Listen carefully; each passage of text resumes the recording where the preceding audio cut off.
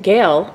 Yeah, I know. You're going to ask me that old question that everybody asks. My manual says there's only one tube in my reservoir, but my machine has 2. And my machine happens to be a Rancilio Silvia. Version 3. Please help me. There's a SOS. There's a return tube that goes back into the, so you can, if you notice, one is much longer than the other. See? Okay. So the longer one is the intake. And it's an intake, and it has a V on the bottom so it doesn't get a suction cup going on to the bottom of the water reservoir. And this is the one that goes back in.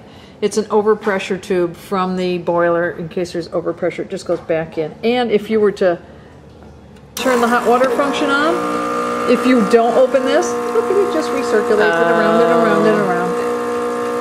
I see. So, yes, they do have 2 tubes. The short one does not have to be down in the water. The long one does. Okay.